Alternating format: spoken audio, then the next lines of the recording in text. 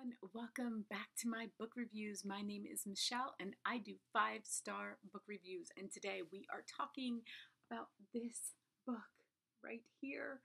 I could not wait for this book to come out because look what I have. I also have the first two. So I couldn't wait to read this third one, and it is absolutely amazing. Kristy did such a great job with it. Surpassed all my expectations. I love this story so much, and I know it's the last. I know this was a trilogy, but I would love to have her write another one. So Kristy, you could write another one. We won't be upset. You know, maybe in a year or two you'd be like, oh, I miss them, and you'll go back and you'll write another one. We can only hope, okay? Because this one, look, first of all, look at this cover, okay? Is that just amazing or what? But this story, I wrote it down, okay, because I wanted to be able to tell you my 3 S's, okay? Secrets, sisters, surprises. That's my 3 S's for this book. I wrote it down. I'm like, oh, it's 3 S's. So I'm going to read the very first paragraph of the first chapter, and then you'll see. I'll read another one. Growing up, this is from Ainsley's point of view, okay? And I say Ainsley. I think she does too. So, growing up, I didn't like surprises. Not surprise parties, not presents. Even losing a tooth was steeped in horror, as I couldn't stand the idea of some tiny Tinkerbell sneaking under my pillow unannounced. You know what? I thought the same thing.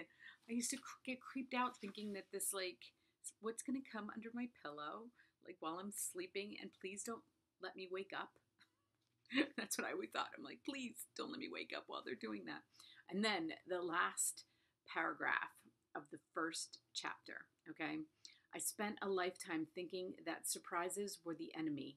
These next few months, I would learn that wasn't true at all. Surprises, if you take them for what they are, can be the very best friend a girl can have. Oh my gosh, Kristy, I love that. I'm having a freaky weird hair day today. Anyway, it's so perfect. It is so perfect. I love the ending. I'm not going to tell you about the ending, but I love the ending. I love Emerson's story. And the sisters, I don't have sisters, but if I did, I would want to be a part of these sisters. They're my favorite sisters. And look at all of her covers, okay? That was last year's. Look at this one. Okay, they're just so beautiful. And I don't know how much more I can say about this. There are no cons. I'm like, okay, always tell them about the cons, but I'm sorry. I have a really hard time finding cons because these are 5-star book reviews. Cons, all right, I can think of a con. That she's not writing another one. That is a con. I want her to. Kristy, I want you to write another one. I am not done with these women. But you know what? Here's a suggestion. If you have not read these two, this is a standalone. Okay, you don't need to read these two, but why not? Right? I would start. I love. First of all, I love reading series books, and you get to know the characters so much deeper. But she does an amazing job of catching you up, and you really don't miss a beat. But why not? Look at what a fun summer thing to do, right? I mean, we're coming up on Memorial Day. It's like, just take these 3 books, go sit on a beach and tell your whole family not to bother you, that you're busy, right? So I just want to thank Kristy for allowing me to read these books. I did do an interview with her last year. I'm going to post it below. She is one of the sweetest people I know.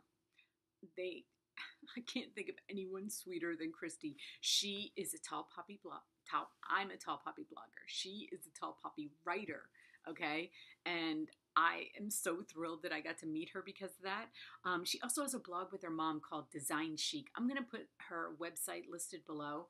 And she is just an amazing person and an amazing writer on top of that all. So thank you guys for watching. Please go read the book. And if you already did, let me see when it came out. Just came out. Yeah, May 7th. I knew, I was like, wait, it just came out.